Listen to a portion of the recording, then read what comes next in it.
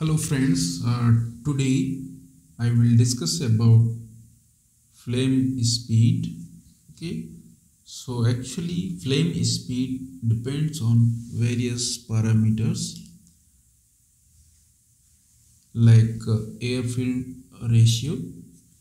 Okay, so actually there are three types of air fuel ratios. First is lean mixture. Okay, second is stoichiometric ratio or mixture. This is chemically correct mixture, and third is the rich mixture. So in the first case, the amount of air is comparatively higher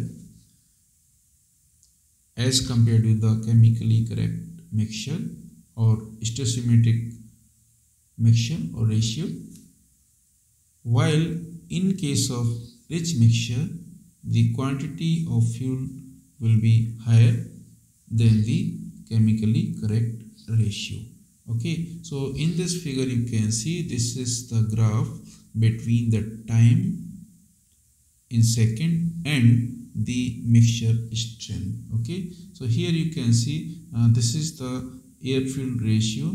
So this is 60% air with fuel. So this is 80%, 100%, and 20%, and 40%, and 60%, or 200%. Or in case of air fuel ratio, we can say 0.6, 0.8, 1.0, 1.2, 1.4, 1.6, and 2.0. So this is actually air fuel ratio, and it is the percentage. So this graph is actually for time and mixture strength. Okay, so in lean mixture you can see this is the lean mixture.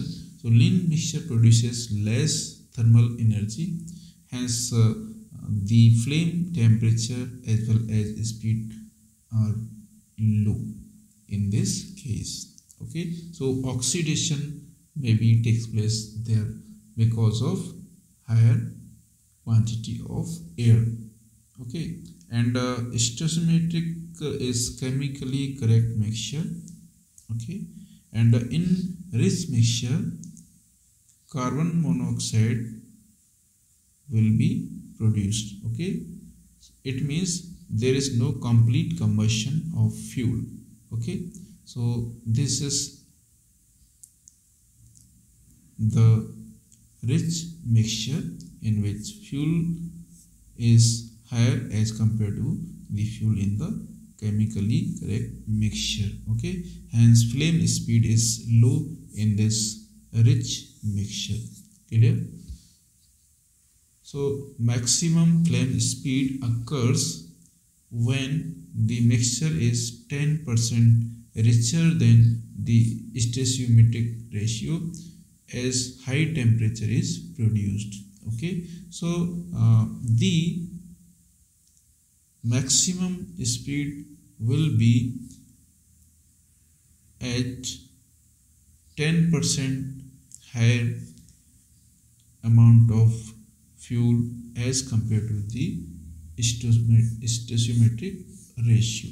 Okay, so we have to increase the percentage of fuel about 10% to get the maximum flame speed. Okay, so next parameter is the compression ratio.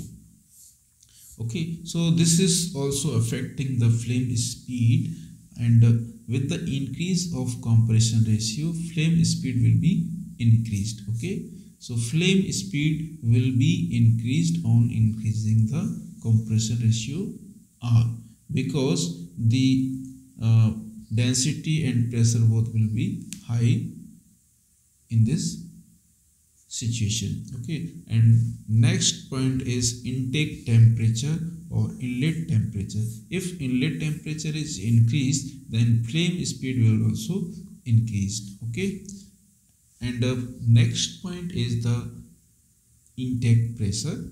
If intake pressure is higher, it means the temperature will be increased, and increase of temperature will increase the flame speed, okay, due to higher density.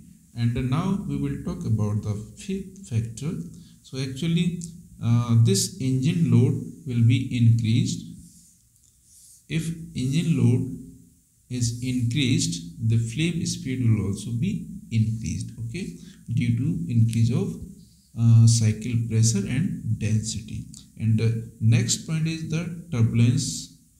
Okay, if turbulence is increased, so we will get the perfect mixing of air fuel. Okay, so flame speed will be increased due to the internal friction of heat transfer process as well as mixing of both burnt and unburnt portion of the flame front. Okay, so this is the flame speed which is affected by these parameters. So now we will meet in the next video. Thanks for watching this video. All the best.